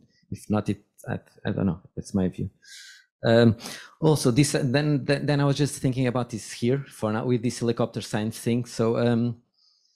First, there is this structural problem that most science nowadays, it's funded for short term. So we would like to have long-term projects to understand ecology and everything. Lots of people would like, so, but structurally we have to do 2 years projects. And then when you want to apply to a new one, you cannot be in the same, you have to do another one. So by default, so that's the problem of the gatekeepers, lots of the science will be short term. Then maybe also, in terms of the questions of science, maybe here we are more talking about the conservation. So this makes, but in terms of fundamental science, I think it's also good. There will be people that have their own questions and they're fascinated about the subject. So they come with their question, and then where can I answer it? And maybe it's in this country, a good study system. So they will come with the answer, with the question already. And so they will, and this, I think it's valid as well. And then people there accept or not, but if they can help or not. But so you don't always need to start from the scratch with the, either it doesn't need to be north south or anything. So and even then this and in relation to biodiversity, because of the structural problem of the short term funding, maybe lots of helicopter science are still producing something in a way, filling up gaps, and then they have to publish the results, and then they create some, maybe critical mass will come out of it still, because people are being exposed to science everywhere a bit. So it's not the best way, but maybe we cannot just put it aside, because not everyone can do long-term projects, or not all projects can aim to leave a legacy. That's quite to be nice, but maybe sometimes. So just looking at also the other side. Not. So one of my questions was, I'll just add something to what Martin just said. So one of my questions was that, given that this short-term science will continue to happen, what can still be done, given that will happen anyway? How can we still improve? Sorry, very quickly, I think you're probably very broad-minded, but going back to the earlier question about science, I think maybe you misinterpreted me, but I'm reflecting what Mariana said, is that I have had teachers coming on a TBA course who have, from outside the region, saying, my scientific question is more interesting than that one. So it wasn't that the fundamental approach of science is different, but I have seen a change in a good way, because I have had some teachers who've said, well, no, but that research isn't very good, isn't interesting. We ought to be looking at this. And so there's very much a value judgment, which was very much coming from the global north, being imposed. And that's what I think, personally, is what we want to change, because first of all, it shows a rather one way of looking at things, and secondly, it's not being open-minded. So I didn't mean the way you do science, it was more the priorities, and often priorities are being set by people with their values from elsewhere. I mean, you may disagree, but what I found is that that is happening less anyway. But I have found that sometimes people have been putting a judgment on what is interesting, what should be the priority, when it's coming from not that region. And maybe just to add to that, and I agree, and I think one thing, so not science itself is the same across the world, but the type of, again, I'm knocking the language, but the type of nomenclature that you use, how you sort of prioritize the themes and the topics, is very much dictated in the global north, and sort of keeps changing. Like ecosystem services go to nature-based solutions, go to this, go to that. So maybe some those topics are more related to conservation. So maybe not so fundamental science that is kind of less applied. But when we're talking about more applied science around conservation, there is this kind of momentum that keeps going and it keeps changing, and I feel, and again, this is all very personal in many ways, but that feels that it's led by the global north. And I think that it's interesting that with the helicopter science analogy, is that if people are coming from completely outside with more resources and are coming to do their science that is at the expense of the people that they're working with, so perhaps they're not rewarding them fairly, or they're taking the data away and not sharing it, then I think helicopter science is not okay. I think the ethics of it needs to be considered at the same time as this, forwarding science for the sake of it. I think it's a really difficult one to look at, but I think if it's done at the expense of the host country, then I think helicopter science is not okay. Yeah, I would also like to add something. Is it possible? Sure. Yeah, I really appreciate Martin's comment, because I think it's extremely important for us to still realize when we are in this type of roundtables, we tend to stick to the, to the politically correct thinking that seems to emerge from the roundtable. But the issue that Martin is raising, it's very real. We as researchers, we are still bound to these small, short-term, very unfunded projects that are still very important, and they still need to happen. And we still need to cover those areas. And I really appreciate that comment. And my opinion is that to this making ecology global problem, there's not only one solution, because initiatives like TBA are very focused on capacity raising, and not particularly, they're not comparable to a regular research project focused on a research question. Initiatives like,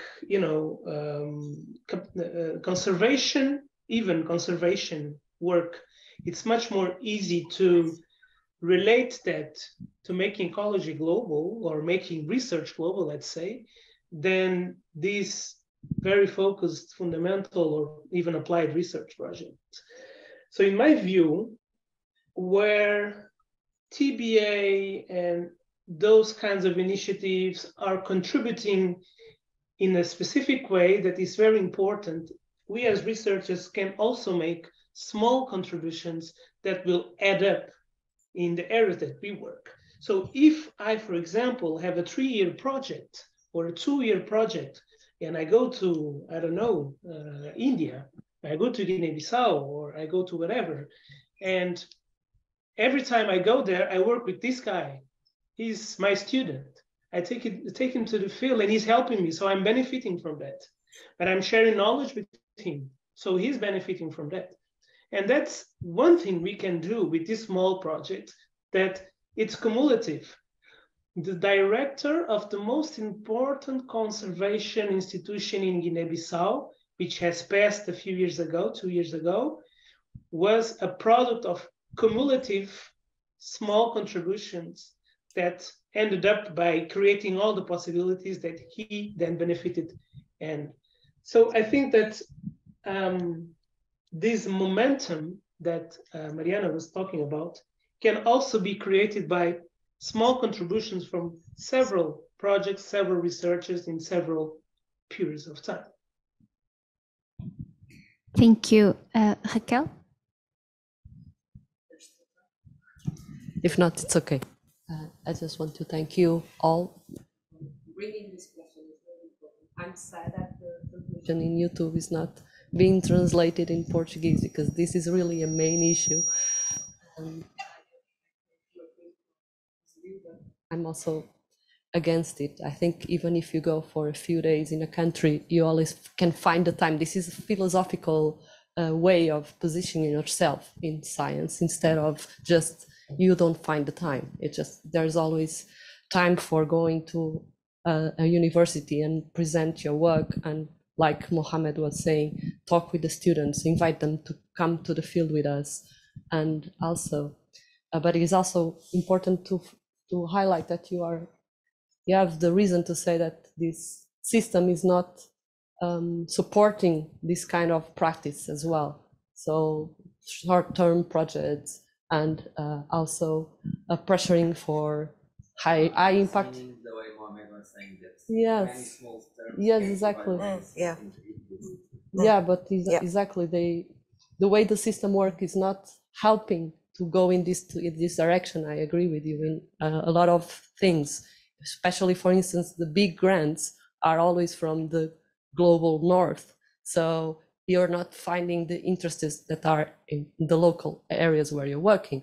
Because if you want to go from the scratch, you should go and find what the governments, the local associations are interested in and that are funding.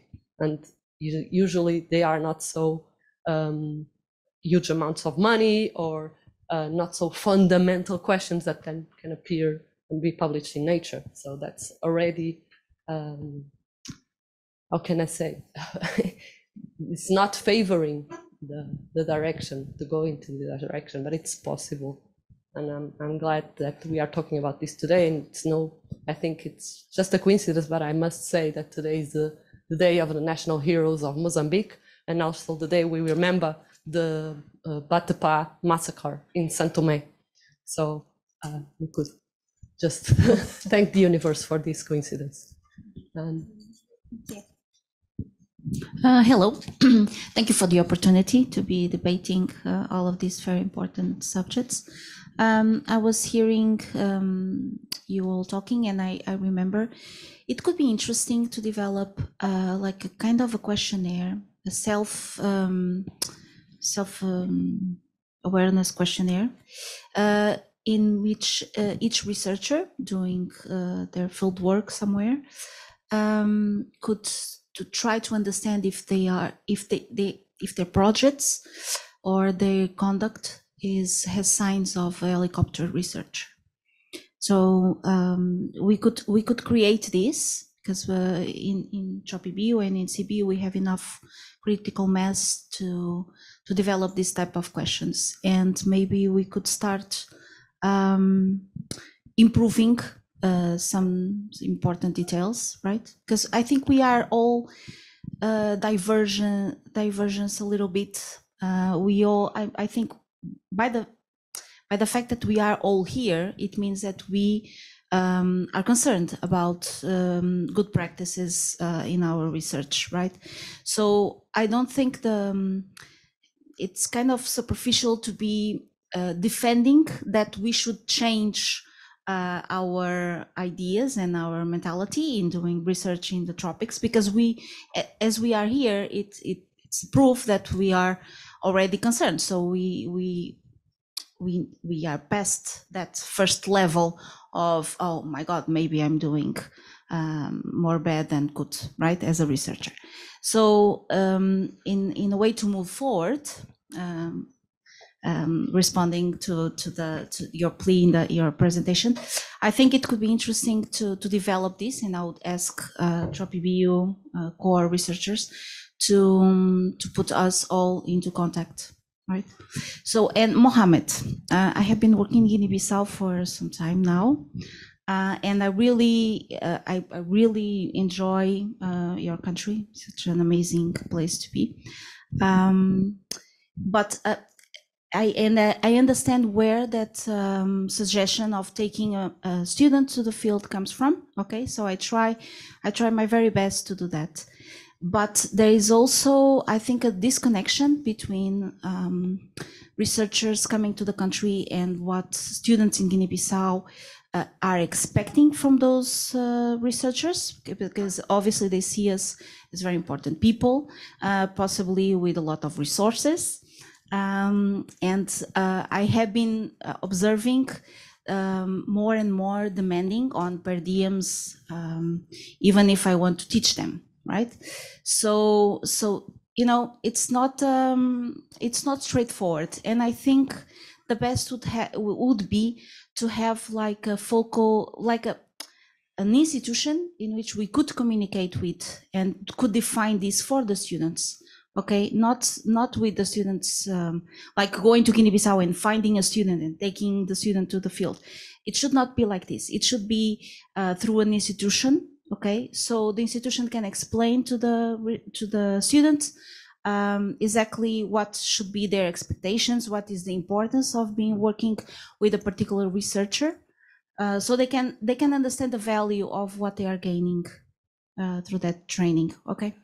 I really enjoyed being there, so it's not, don't take this as a criticism or anything. It happens in other countries. It's just that I have more experience in Guinea-Bissau, and this is why I'm taking the advantage to talk about this. Thank you. Thank you very much. I'm just a bit afraid of the time, and I'm sorry.